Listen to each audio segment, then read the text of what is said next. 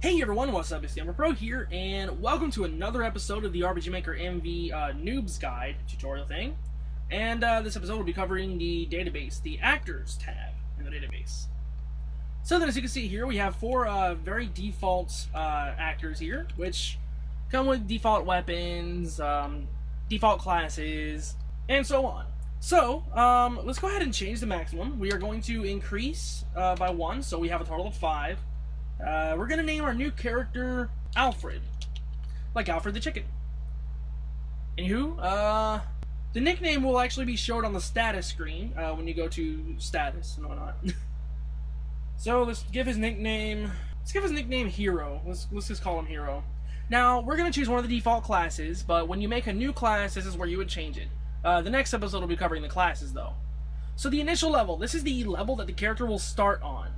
This is the level that he basically begins on as soon as he joins the party, if you should choose to use the initialize option. So we're going over that when we cover events. Max level here, this is the maximum level that the character can reach. Now, Yanfly, I believe, has a script that will allow you to kind of go past the level 99 limit. So that's pretty nice. The profile is something that will be shown on the status screen as well. So we can give him a little backstory, say, a young warrior who once battled off a powerful creature. There we go. So the images. Here's where you can choose the face set of your actor. So we're gonna choose him. Let's go to people. I think it was him, right? Is people 1? Yes. So people 1 for the face, people 1 for the sprite graphic here, and unfortunately we don't have a people battler, so he's just gonna look like this guy or girl. Okay, so now the weapon type. This is the initial weapon that he'll start with. Shield, we have head, body, and we have accessory. There is a way to create more than just this, but we'll go over that in another episode as well. The traits over here will allow you to kind of modify what his effect rates are. So physical attacks do, if you wanted to do half, you would do 50%. If you want to do double, you would do 200%, stuff like that. You can also do all kinds of other stuff here. Debuff rate, stat rate. The debuff rate basically means, like, if an enemy uses a spell on you that debuffs your HP, this is the percentage of it actually being successful on said actor. State rate is basically the same, except with states instead of like stats. State resist will allow the character to completely resist being affected by any of these states, such as poison, paralyze, or anything like that. Perimeter, this stuff. Okay, this right here will basically change the percentage of his health. So right now, by default, he has whatever health that the class has. So if you want him to be a tank, but you want him to have the exact same class as another person, but you don't want him to have the same stats, you can multiply that by 200%, which would be double. And basically that means he will have twice the amount of health as someone with the exact same class as him. You can do the same with any other stat as well. Exp Perimeter. Basically, this allows you to kind of modify what he has, so you can have him always have a regen effect, whether it be HP, MP, or TP. You can have him have a certain percent of countering, reflecting magic, evading magic, critical evasion, critical rate, evasion rate, and hit rate.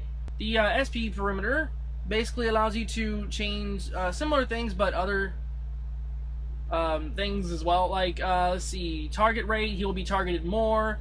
Guard effect, which I think guard effect kind of guard effect kind of like will give you more defense when you're defending. Recovery effect, I think it amplifies like how much you recover from either an item or a spell, I believe. So recovery rate does magic, I believe, and then pharmacology does items. So like if you heal with an item, I think pharmacology will alter how much of that, how much percentage of that you get healed. MP cost rate, you can actually make him use half or double MP. TP charge rate, determines how fast he charges up his TP. Physical damage, the rest of this is kind of self-explanatory, really. Floor damage basically is where if you step on a poison tile, such as, which I'll be going over in the future as well. Basically, there are tiles that you walk on the map that can damage your character. That's what this changes. And finally, experience. So he can actually have a multiplied experience, like than someone else would get. So if you have, let's say you do 125%, well, he's going to get 25% more experience points than everyone else. Very useful. Right here, you can give his attack, his standard attacks, a constant element to them. You can also give a chance to inflict a state on the enemy when attacking.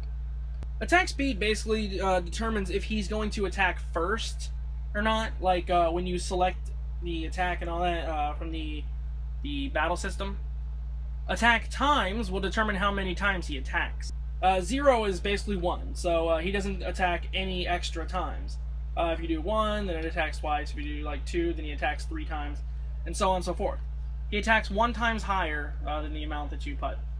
Add skill type. If the class is not capable of using a certain skill type, which I'll be going over the next episode, then your character will be able to use it as well if you just set it here, the traits.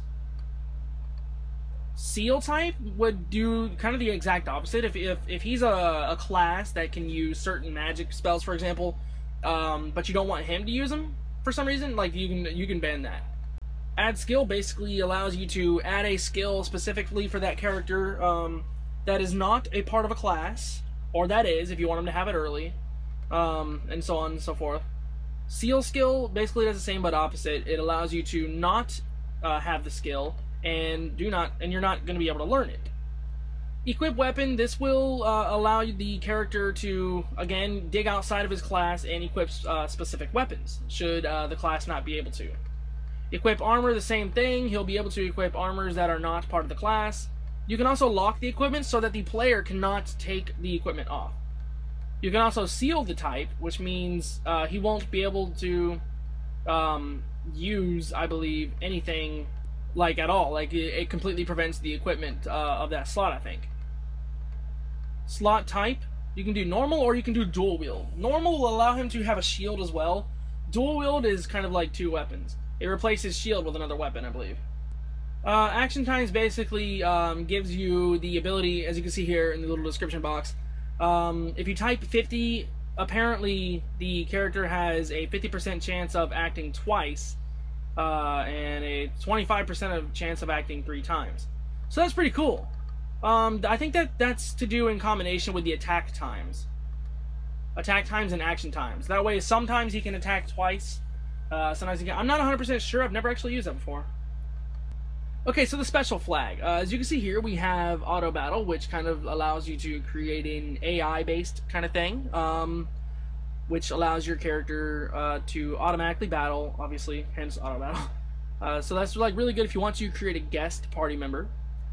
Guard reduces the damage taken at a set rate. Substitute. Character suffers attack in place of allies with less HP.